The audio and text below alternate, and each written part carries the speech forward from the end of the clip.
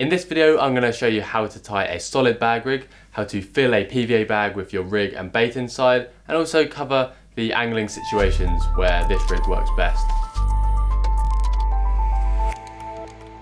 The solid PVA bag allows you to present a tight patch of bait around your rig at the same time as giving you a presentation which is very unlikely to ever tangle. With solid PVA bags you can also have a number prepared in advance before your session, which means when you're on the bank you don't need to spend loads of time tying new ones up. It means that once you catch a fish you can unloop your old rig and then put a fresh bag on very quickly. The first thing I want to do is show you how to tie a rig to use inside a solid bag. So for this you'll need the following items: some soft uncoated braid, your hook of choice, this is a size 8 wide gape. You will also need some shrink tube, silicone tubing, a ring swivel and boilie stops. Lastly, you'll also want to have some scissors, a splicing needle and your chosen hook bait. Cut off about 6 to 8 inches of braid. In one end of this you'll need to tie a small overhand loop. This loop will hold your hook bait. Mount your bait by pushing it onto a baiting needle and then threading it down onto the loop before tucking in a boilie stop to hold it in place. We like to put on our hook bait before attaching the hook so it's easier to get the hair length right. Cut a small piece of silicone tubing, approximately 3mm long, and thread it onto the braid with a splicing needle. Push the hook point in and through the silicone, threading it onto and round the hook, finishing up opposite to the hook's barb. Now thread the braid through the hook eye towards the point. Pull it through and then begin to tie a knotless knot.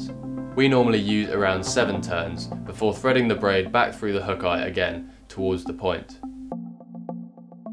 To finish off the hook area of the rig, you'll want to cut just under 1 cm of shrink tube and then thread it onto the rig. Over some steam from a kettle, shrink the tubing down at an angle which extends the hook's curve. The shape aids the hook point in turning and catching into a fish's mouth. At the other end of the rig, tie it off to a swivel. The swivel will sit inside the inline lead, but we'll get to the lead arrangement next. We use a blood knot to attach the rig to the swivel, but a uni or Palomar knot also works. There you have a finished solid bag rig. This is our ideal choice of rig to use because it's very short and also it's made of a supple material. This means it's very easily tucked inside the solid PVA bag along with the bait. It's also good because the short length helps hooking capability. The fish will take the bait and very quickly come into contact with the lead and help with hookups. Now to prepare your lead arrangement you'll need a couple of other items. Firstly, an inline lead. We like to use a 2-ounce lead for most of our solid bag fishing. A solid bag tail rubber and some easy splice leader like this Duracord will also be needed. Take a 1.5 foot of leader and cut it from the spool. In one end you'll need to splice a loop. This loop will be where you attach your main line. Slip the splicing needle inside the material and slide it up before popping back out an inch or so further up. Use the latch to trap the end of the leader and pull it back through inside itself. Remove the needle and pull this loop tight. The leader beds down and tightens down on itself, creating a solid loop. No glue or knots are needed. At the other end you'll need to repeat this splicing process, but thread the swivel onto the leader before pulling it back through inside itself. Now you have your leader and lead attached. Next, take your lead and cut a few millimeters off the end of the lead insert with some scissors. Now take a solid bag tail rubber and thread it onto your main line coming from your reel. Take your lead and thread that on too. In the end of your main line you'll need to tie a figure of 8 loop knot. This loop needs to be large enough to pass a solid PVA bag through it, allowing you to loop on a fresh bag later in your session. Now pass this loop through the loop on your leader and then over your whole rig. Tighten these loops down and you're nearly ready to go. Your lead will slide down onto your leader, followed by the tail rubber, all fitting together neatly at the end. There is a good reason for this extended tail rubber, as the PVA bag will wrap around it to seal the bag neatly. We'll get on to actually making the PVA bag next. Our favourite choice of bait to use inside a solid bag are a mix of small pellets. These are our preferred choice because they pack down into the bag really neatly and they also fill up all the air gaps, which means you're less likely to have a floating solid PVA bag. You can also use ground bait or breadcrumbs.